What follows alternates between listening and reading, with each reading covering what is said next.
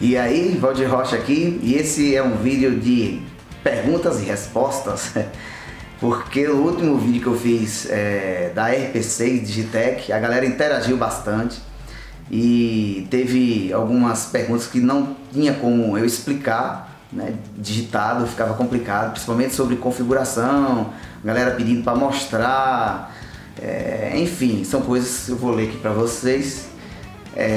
Espero que também nesse momento vocês estejam se cuidando, né? Cuidando de sua família, que é um momento de incertezas e por conta desse vírus aí que tá rolando, né? O coronavírus. Trouxe uma camiseta, né? Para representar um pouco isso também. Então, gente, pelo amor de Deus, se ajude ao próximo, né? Sua família, ok? Vamos ficar ligado nisso aí, que o negócio não é brinquedo não. Vamos lá. Tô começando agora. Tenho uma dessa aqui em casa. Quais níveis de frequência para o equalizador?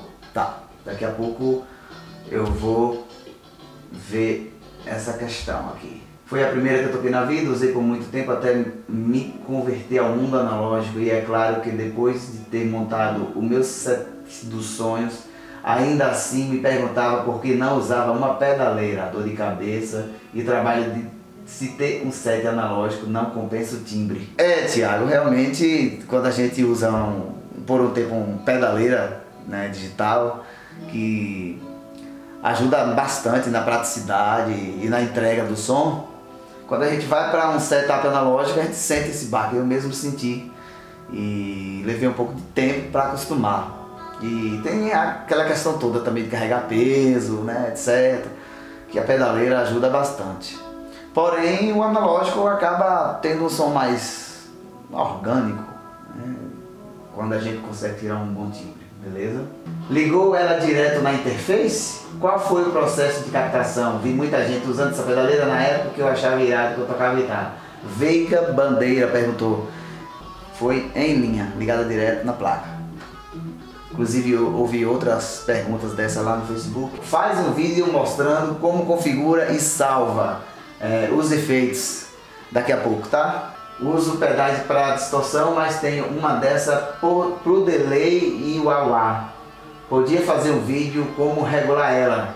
Mais um perguntando aí. E vou dar uma olhada agora nos comentários do Facebook. Aproveitando o post, será que a Digitech parou com o segmento de pedaleiras com simulação de amps? Vejo outras marcas sempre lançando coisas novas e a Digitech, que antigamente estava ali concorrendo nas alturas da Boss. No fim, acho que a última pedaleira da Digitech deve ter sido lançada há mais de 10 anos atrás. Eu acredito que seja mais ou menos isso, viu, Wagner? Eu até dei uma olhadinha e a última pedaleira lançada foi a RP360 XP. Uma olhada no ano aqui. O manual foi digitado em 2013, mas ela foi construída em média de 2008, 2009. Então realmente está na casa de uns 10 anos. A Digitech lançou a pedaleira, né, a última. Achei interessante esse comentário. Realmente a Digitech deveria estar aí lançando pedaleiras, porque na época, anos 90, era a sensação, todo mundo queria ter uma. Aí John Castro, mano, se seu amp for bom, qualquer coisa bem regulada vai soar lindo. Realmente, né? Mas dessa vez eu liguei a pedaleira, como eu falei antes, direto na placa aqui, M-Audio C600, então foi em linha, não usei amplificador. Aí tem que mostrar as configurações, enfim, vamos lá, né? Vamos mostrar essas configurações. Eu acho que já tá bom aqui de comentários. Vou mostrar aqui a configuração do Chorus. Clico em Edit, abre a plataforma de programação. Tá aqui compressor on-off, tá ligado. Eu deixei ligado um compressorzinho básico e aqui eu vou descendo a linha de parâmetro aqui, tá? E você vai olhando as configurações que estão aí na pedaleira.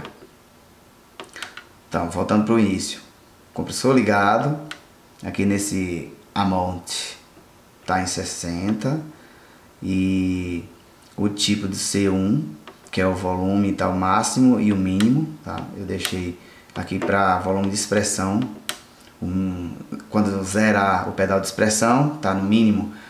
Quando tiver o volume de pedal de expressão todo aberto, ficar no máximo em 100, que é aqui, né? Aqui em 100. Aqui.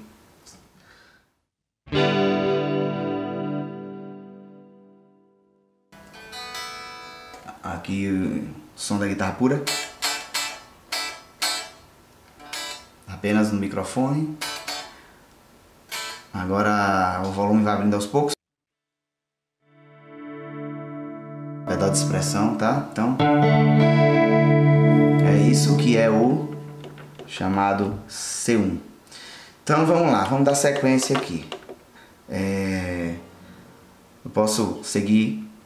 Aqui tá a distorção, tá desligada. Aqui tem um silencer, que é como se fosse um noise suppressor para cortar um pouco do ruído. Deixei um pouquinho. Ele tá numa forma que ele corta, digamos, de forma mais simples, sem tanta sem tanto efeito, digamos assim, tá? De corte. É mais leve, mais sensível. E aí a atenuação tá em 100, o ataque tá em 0 e o volume tá em 100. Esse volume aqui, na verdade, é do volume master da pedaleira, tá? Não tem nada a ver com o silêncio. É o volume master da pedaleira, não da saída geral de todos os efeitos. É o volume master do efeito que você está programando. Fica aqui, abaixo do silencer, beleza? Então vamos lá. Aqui tem o equalizador. Eu deixei sem nenhum ganho. Tem aqui as frequências, mas tá sem nenhum ganho, tá? Tudo zerado os ganhos, que é para não interferir muito na timbragem da guitarra. E aqui tem o speaker cab, que é o simulador de gabinete, né? De amplificador. Eu desliguei, deixar só o timbre da guitarra puro.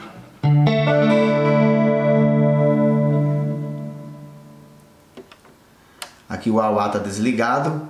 Aí teve uma pergunta ou comentário que eu não lembro sobre o wah-wah que não funciona aqui quando você pisa, né? Na verdade, eu direcionei aqui o pedal de expressão. E essa RP6, para você ligar o aço, tem que já deixar programado aqui. Aí ele elimina o pedal de expressão e vai funcionar como o wah-wah, beleza? Vamos pra frente. Aí tem aqui o modo pitch, que é onde tá os efeitos, que tá ligado, o modo pitch tá ligado. Aqui embaixo tem o tipo, que é o P de Peter, CH de chorus. Ops. Vamos lá. Aqui tem o level do chorus, que é o volume. Eu deixei 97. Ops, de novo. Aqui tem o volume 1, que é o do efeito do chorus. Esse está em 0. O 2 está em 18. E aí retorna para o início. Tá? Essa foi a configuração do chorus. Aí eu acrescento um pouquinho de delay para dar mais um charme, né? O delay deixa só um pouquinho, uma cauda de nada, assim, para dar um tempero a mais. Ele tá ligado, claro. O tipo é o 3 que eu escolhi. Tem vários tipos de delay. Tá, voltando aqui de novo. Tá ligado. Tipo 3. O volume deixei em 18. Volume baixo. Esse aqui é o tipo 1, que é a variação, tá em 0. E o feedback, o time, desculpe. Aqui tá o time, tá em 500, que é em relação ao tempo, o beat. Tá? E aqui o feedback, que é a duração da cauda, digamos assim. Quantas vezes vai repetir, tá em 32. Aí tem também um reverb, tá aqui ligado o reverb. Aí clicando aqui para baixo, eu vim aqui para o tipo do reverb, que eu deixei nesse... Escolhi esse aqui, achei melhor, eu não lembro mais pelo nome, que não lembro mais, enfim. Aqui você pode mexer aqui, ó, que tem as configurações que você... Os tipos de delay, de reverb e etc. As configurações estão aqui e você vai mexendo, e eu deixei nesse aqui, tá? Achei mais interessante. E aqui o volume, deixei 28. Equalização, que é um tipo de de corte de agudos, digamos assim, eu deixei de 4.000 Hz para baixo, ou seja, de 4 acima não vai rolar, que eu cortei para não ficar muito agudinho o reverb. E aqui tem o ganho, tá, do reverb, deixei em 4, e o decaimento, ou seja, até aqui decay time, que é o corte, né, a duração do tempo que dura o reverb depois que você toca a nota, até quanto tempo ele dura. Então basicamente as configurações do chorus são essas aí. Então eu não vou ensinar como programa, mas vocês viram aqui eu clicando, mexendo aqui nos botões. Claro, se você quiser salvar, é você simplesmente vir aqui no Story e aperta uma vez e programa. Isso. Se você não quiser salvar, você clica em Edit novamente e aí ele volta onde estava. Se mudando de pedal, a configuração volta exatamente como estava antes. Mas fazendo o teste da programação, você clicou, ele pisca, você clicou mais uma vez, confirmou, ele já está aí programado. Beleza? Vamos lá, eu vou mostrar também aqui o drive, está aqui.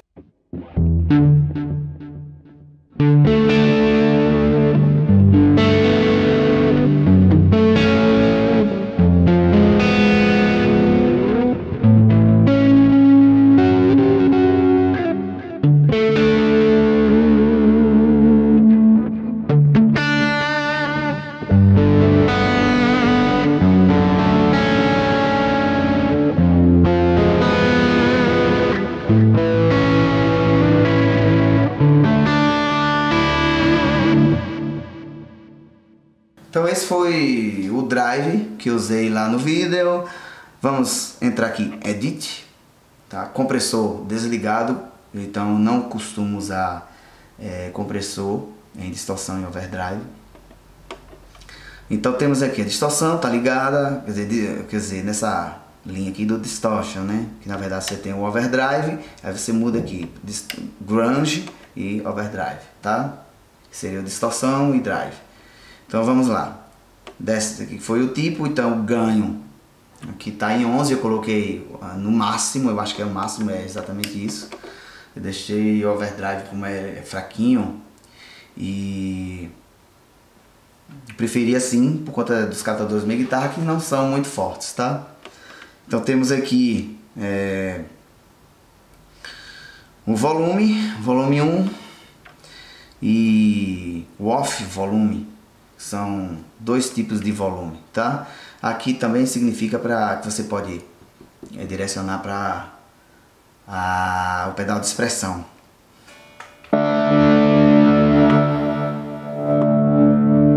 É isso aí. Aí temos aqui o silêncio novamente, tá? Eu deixei também na configuração que não seja tão abrasivo, né? Tão forte. Enfim, tá aí.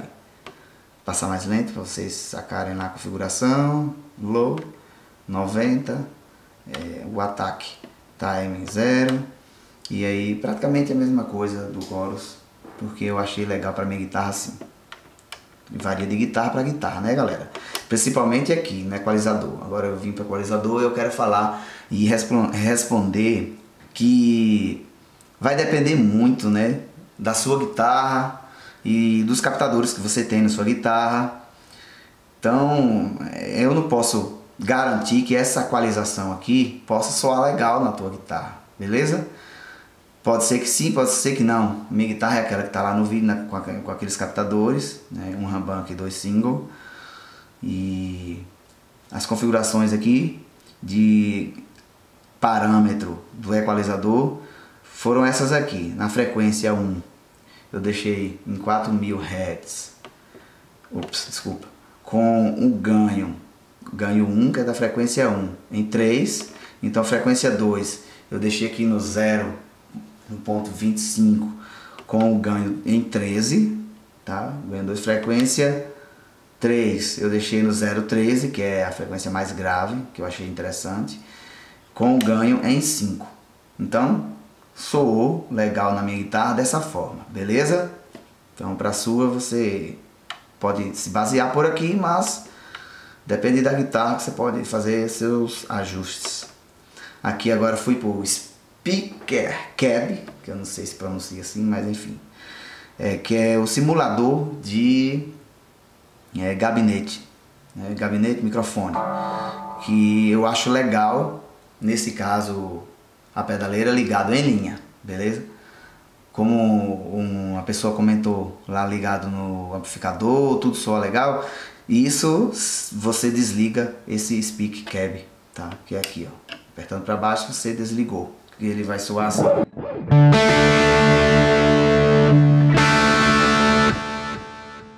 Né?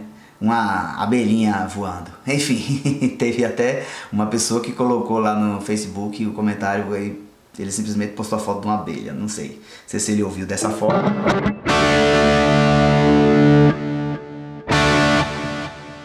Mas ligando aqui o gabinete simulador.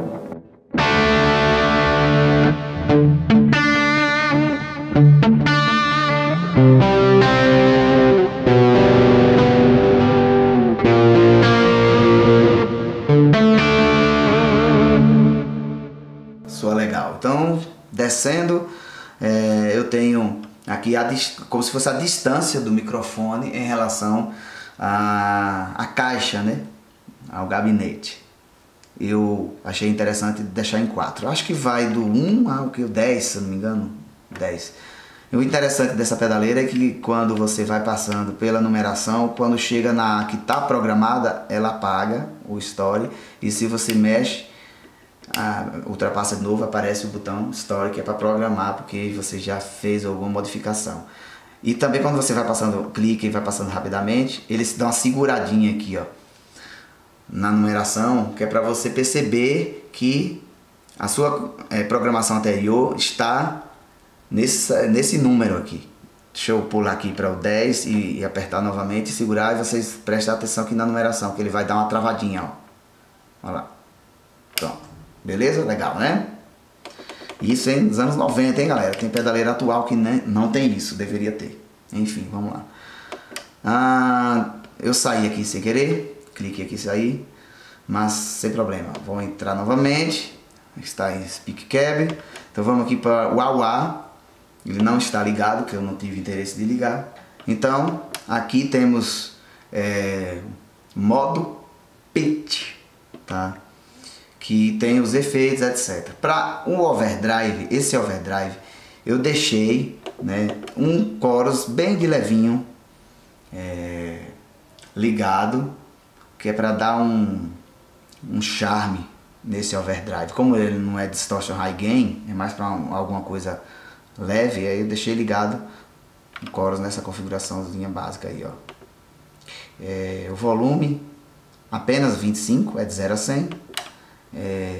Esse valor 1 está aqui no 8, o 2 está no 30 e o último no 15, beleza? Então vamos lá para o próximo. Delay também está ligado. O tipo do delay está aqui, é 1. O volume está em 27. O tempo, né, que em relação ao bit eu deixei em 450. Temos aqui o tempo 2, né? 460, né, aproximadamente. Você pode botar em LR também, diferente, que tem as saídas aqui LR. E o feedback, que é a duração, a cauda, como vocês já sabem, está em 30. Beleza? Vamos lá para o reverb. Reverb ligado, o mesmo reverb anterior do chorus, que eu achei interessante.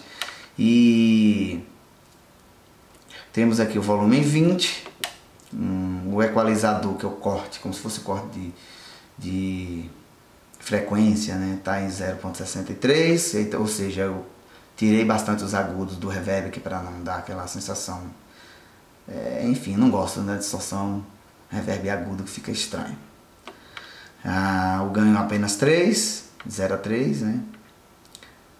0 a 10, quer dizer, tá em 3. O decay tá em 6, beleza? Então, basicamente, essa aí foi a configuração que fiz para o overdrive, tá?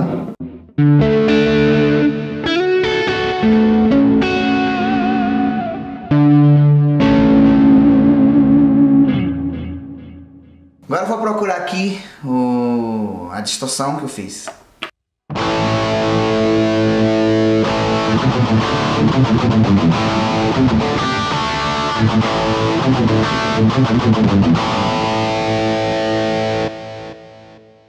Então essa é a distorção que eu fiz lá pro vídeo, beleza? Vamos aqui entrar em Edit, compressor desligado, como expliquei anteriormente, não curto compressor para overdrive distorção. Então tá aqui distorção ligado, temos dois tipos de distorções, né? O grunge e o overdrive, como mostrei anteriormente. Então vamos às configurações da distorção, que tá aqui, acho que é grunge, se eu não me engano. Enfim, o ganho está no máximo, já expliquei porquê, dos captadores que são mais para clean, não tem tanto ganho, etc. E aqui, esse volume está no 10 e o outro no 0, como eu já expliquei anteriormente lá no overdrive.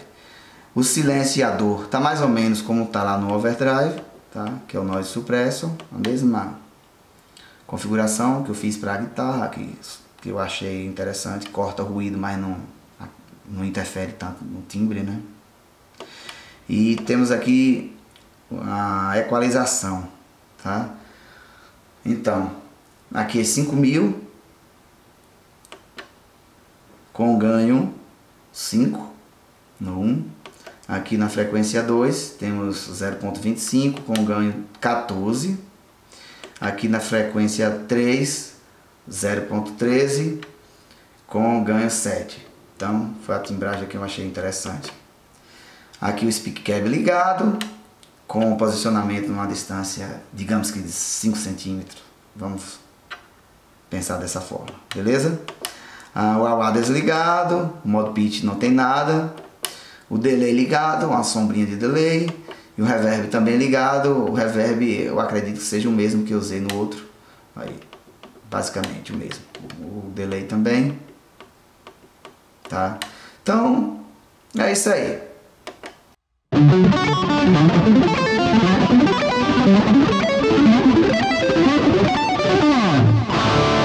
Esse foi o Perguntas e Respostas.